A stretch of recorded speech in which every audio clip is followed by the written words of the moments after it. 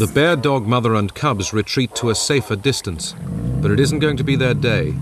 Although these relatives of both bears and dogs are vicious little predators, at the waterhole it's size that matters. An aggressive bear dog has no time for his curiosity. Her cubs are nearby. And to her, the gawky calf is a threat.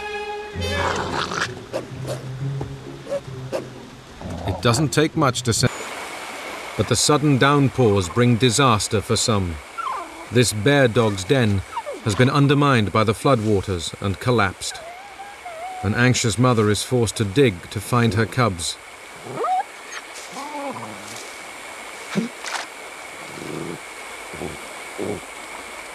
She finds only one, and it is already dead.